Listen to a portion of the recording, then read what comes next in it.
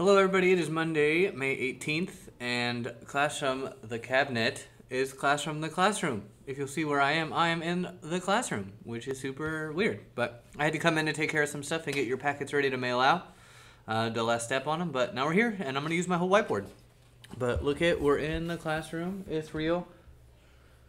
Isn't this crazy? Remember? Alright.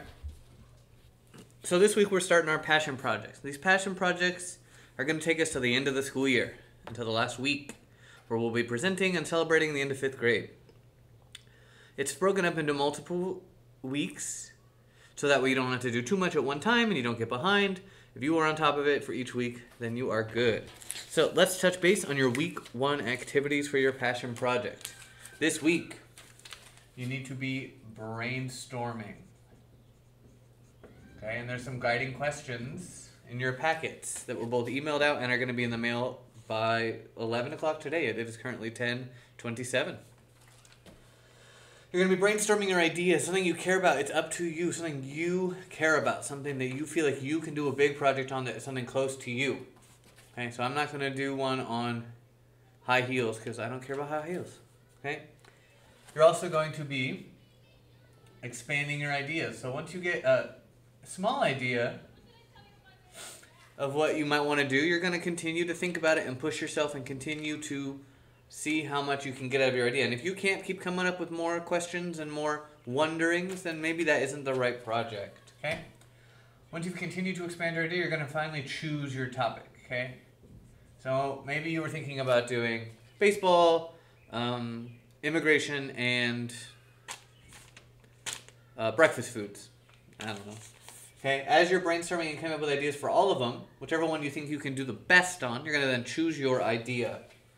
You're going to choose your topic. This is the one that you're going to commit to. Once you choose it week 1, everything you do week 2, week 3, week 4, week 5 is all going to relate to this same topic. So if you change your mind in 2 weeks, it's probably just going to be way too hard for you, and you're not going to do that. Okay? Come up with your inquiry. Come up with your inquiry. Yeah, that's a hard word for me today. Question, okay? What's the big question you're trying to answer? The kind of question that's so big, you can have other mini questions underneath it, okay? What is the origin of breakfast foods, okay? Why are breakfast foods different than lunch foods, okay? And then my other questions were, where did the croissant come from? How did we get French? Is French toast really French? And I have all of these questions that go from my big topic down. I continue to have questions and questions and questions. But my big question is my inquiry question. And then finally, you're going to share your idea with your teacher. And during this time, you need to show me your idea first, because I want to make sure that you are on the path to be successful. I want to make sure that your idea is good enough for you to be successful with it. However, I won't know unless you share it with me. So please email me, schedule a time. If you want to one-on-one, or if you want to wait till the class meetings on Tuesday, Thursdays, you need to make sure you are sharing it with me. Our class meetings are all going to be about checking in with our projects. And we're also going to continue on with volume. It's the same volume as last week with our 3-dimensional rectangles. I just am a poor artist when it comes to 3-dimensional rectangles. But we had our 2, 5, 3.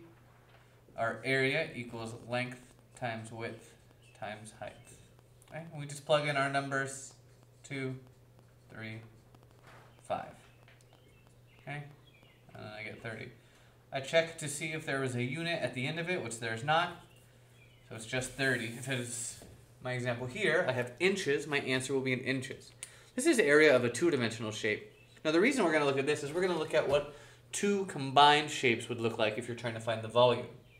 So if you're trying to find the volume of this shape, I'm sorry you can't see the numbers very well. This is further away than I'm used to having the camera.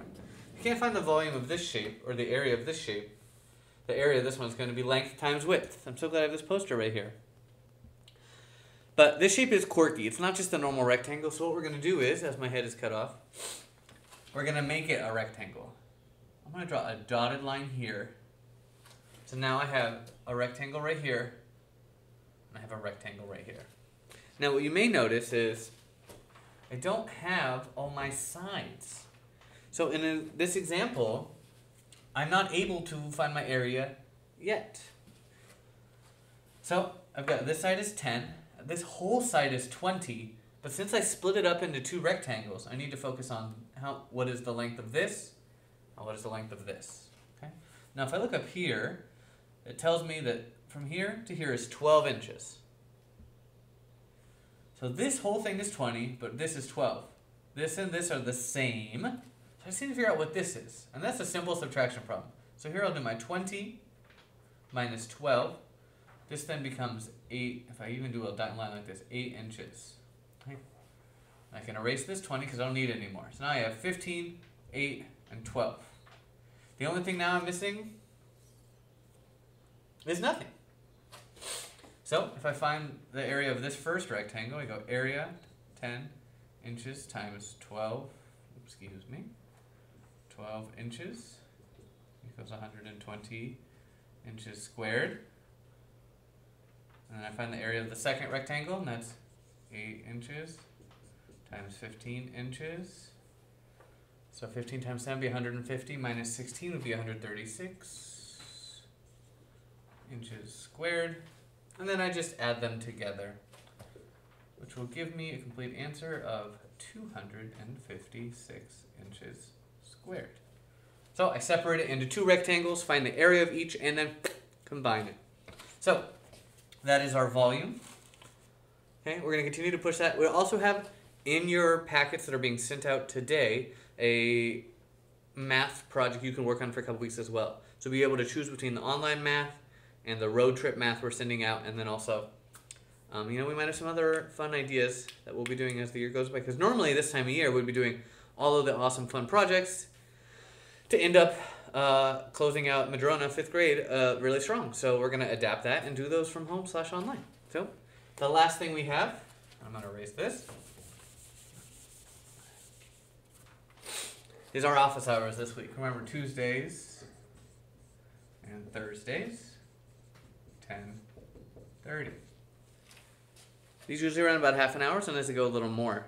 These meetings are, I know that we started on Zoom and we switched back to Teams, but we're actually going to switch all the way back to Zoom. Now my reasons are, one, you can see people more on Zoom. The district has been working really hard on getting the security on Zoom better, so we now have permission to use it. And two, the main reason why I really like Zoom is when we are working on school stuff together, on Teams, the students cannot independently share their answers with me without the other students knowing. However, on Zoom, our kids are able to individually message me and send me their answers and thoughts. So I can actually look at everyone's answers without their answers influence the rest of the group. And when we're all video chatting together, having a workable, usable chat for everyone is so much more important than just being able to shout out and take turns. So we are moving back to Zoom on Tuesdays and Thursdays. Keep in mind, please, if you want to have your own independent meeting with me about your project, say you want to meet Wednesday at 10:15. You want to talk about your project, but you don't want to come to any other class hours, I get it. Class meetings and class hours are all going to be about helping you with the project from now up to the next couple weeks. Okay, so if you feel like an independent meeting with me about your project is more, you can get that done and don't want to worry about this, and that is understandable. Also, Friday at 1 p.m., I do a small group / makeup class meeting. I had 4 people on Friday, and those were people who weren't able to make it to the other meetings, and we were able to get them on board. They were able to hear what we were talking about, and it was excelente macaroni. So please email me before Friday to see if there's space. I try to have no more than 5 kids. So please let me know. So we are going to Zoom Tuesday, Thursdays, and then Friday at 1 p.m. Any other meetings? So yeah, go ahead and let me know. We are on the final countdown. 5 weeks, 24 school days.